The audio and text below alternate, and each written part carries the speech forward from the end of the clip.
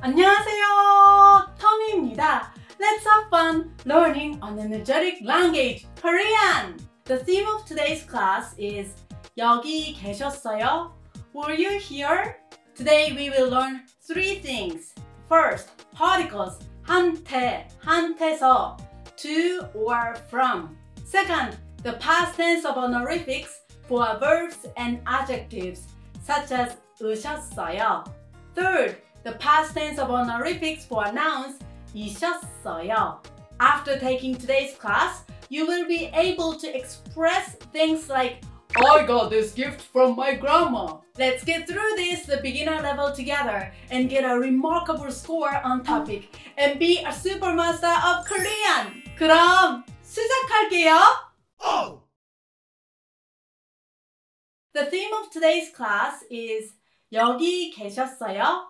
Were you here? Tammy seemed to be looking for the chief in the office. Let's listen to the conversation between Tammy and the chief in English subtitles. 그럼 들어보세요.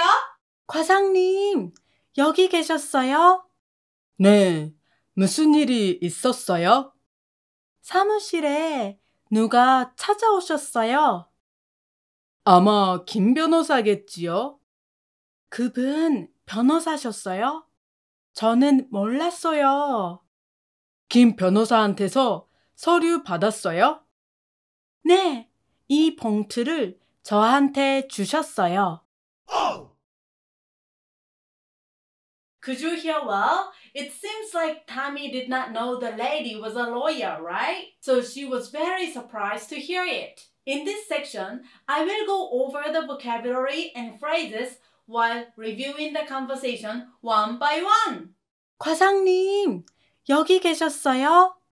과장님 is a section chief. In Korean workplaces, you should always refer to your bosses by adding 님 to their titles. So let's look at some work titles. 부장님 is a department head.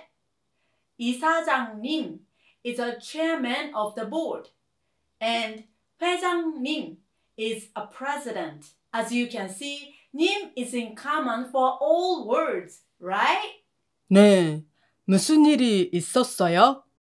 사무실에 누가 찾아오셨어요? 사무실 is an office. Likewise, something 실 indicates a room or a space. For example, 교실 is a classroom. 경비실 is a security room. And 객실 is a guest room. Next, 누가 means someone. This word is a combination of 누구, who, and the subject marker 가. By putting them together, it will be transformed to 누가, someone. In the conversation, Tammy said, 사무실에 누가 찾아오셨어요? Someone came to visit the office. Here, someone is the subject of the sentence. That's why Tammy used 누가, someone. Okay? The word 찾아오다 means to come to visit. Tammy said 찾아오셨어요? Because someone came to visit her office. 아마 김 변호사겠지요?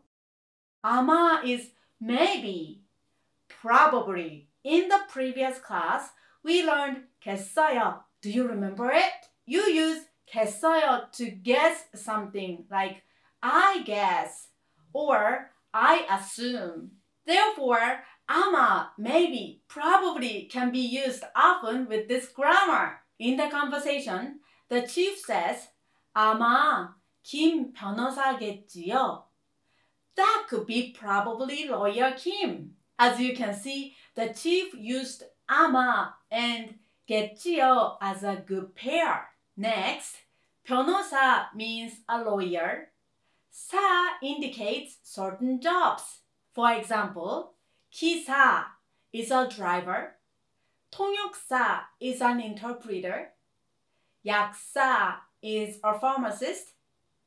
의사 is a doctor. And 목사 is a pastor.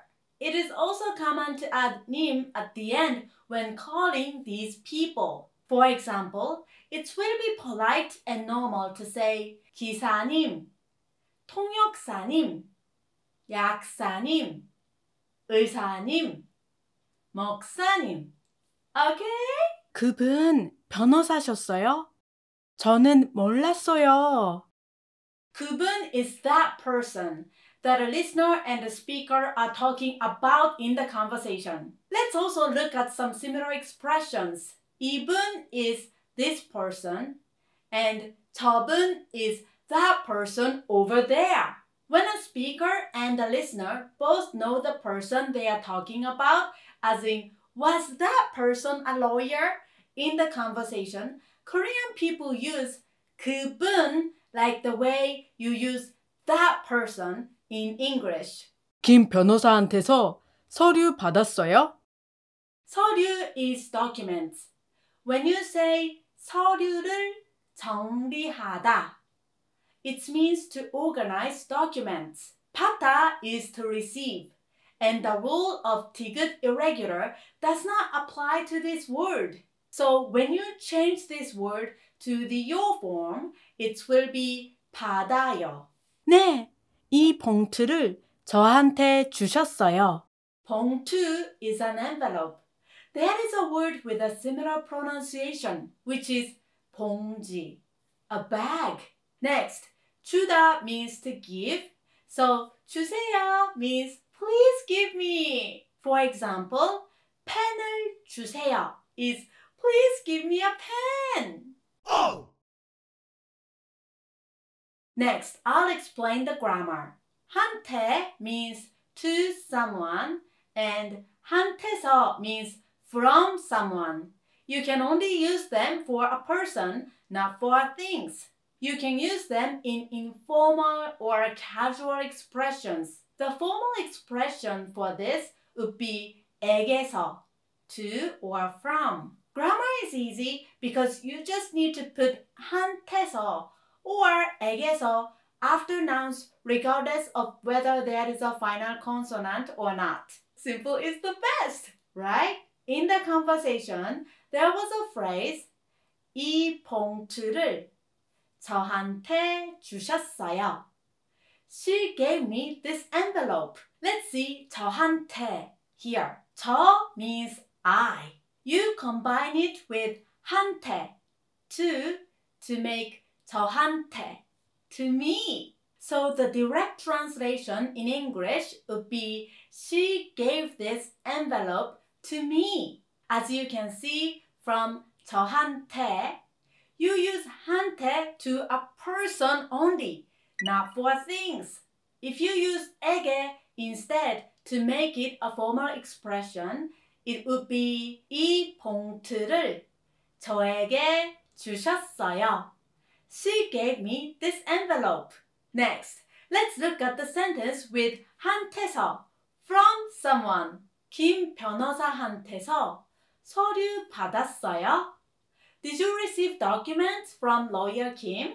We will focus on 김 변호사한테서. 김 변호사 is lawyer Kim, and you add 한테서 to make 김 변호사한테서 from lawyer Kim. When you make this into a formal expression, it would be 김 변호사에게서 서류 받았어요? Okay? Crystal clear? Then let's improve our understanding with a quiz.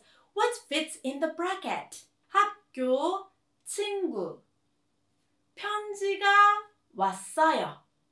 I received a letter from a school friend. Number 1, 한테서. Number 2, 함께.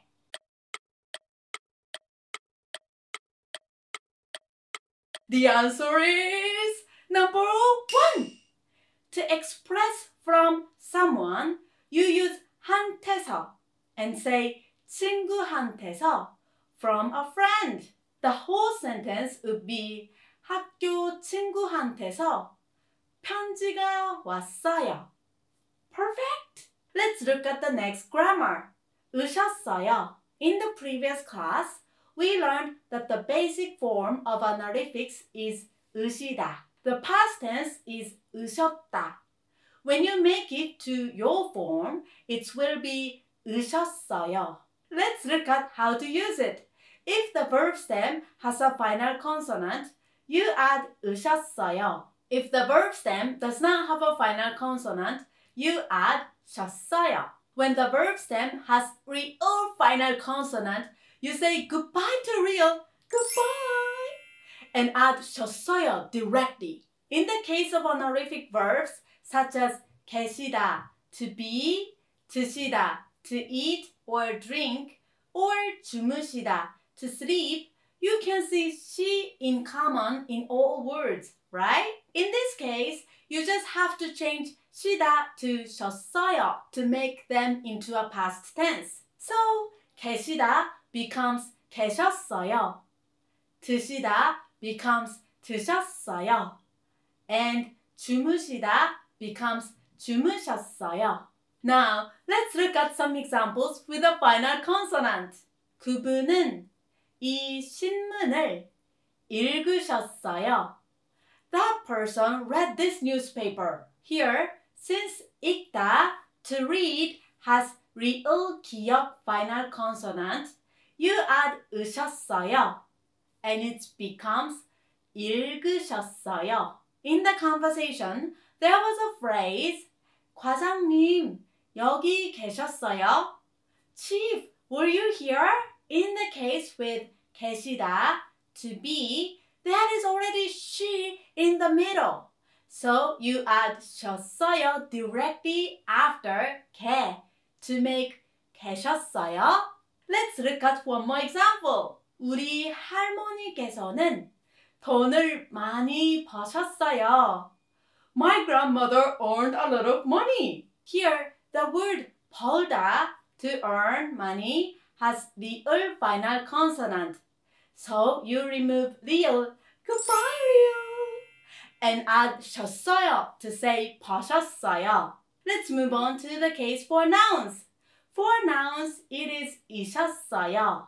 When the last letter of a noun has a final consonant, you add 이셨어요.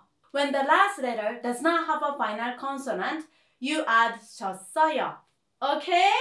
Let's look at an example. 우리 아버님께서는 이사장님이셨어요. My father was the president on the board. Here, 이사장님 has 미음 final consonant. So you add 이셨어요. And it becomes 이사장님이셨어요. Let's look at the phrase in the conversation. 그분 변호사셨어요? Was that person a lawyer? Here, 변호사, lawyer, does not have a final consonant. So you add 셨어요 and say 변호사셨어요. Now, let's check what we have learned so far with a quiz. What fits in the bracket? 부장님께서는 저한테 일을. The department head did not ask me to do the job. Number 1, 부탁하셨어요. Number 2, 부탁 안 하셨어요.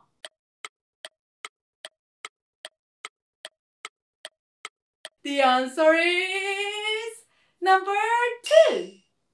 부탁하다 is to ask or to plead. 부탁하다 does not have a final consonant, so you directly add 셨어요 to the verb stem to make 부탁하셨어요. After that, you have to change it to a negative sentence. You split 부탁하셨어요 into 부탁 and 하셨어요 and then put 안 in the middle to make 부탁 안 하셨어요. The whole sentence would be 부장님께서는 저한테 일을 부탁 안 하셨어요. Okay? Oh! Now, let's try listening to the conversation again, only in Korean this time. Your listening skill must have improved in this short period of time. 그럼 확인해 보세요. 과장님, 여기 계셨어요? 네, 무슨 일이 있었어요? 사무실에 누가 찾아오셨어요? 아마 김 변호사겠지요? 그분 변호사셨어요? 저는 몰랐어요. 김 변호사한테서 서류 받았어요?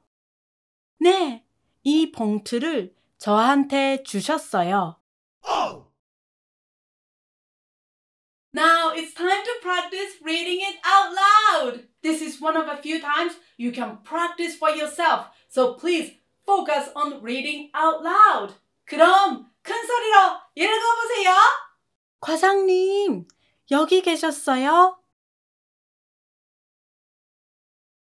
네, 무슨 일이 있었어요?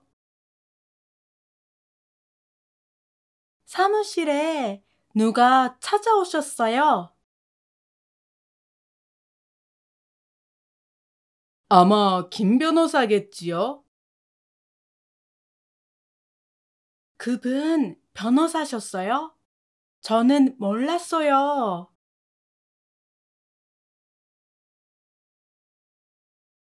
김 변호사한테서 서류 받았어요? 네, 이 봉투를 저한테 주셨어요.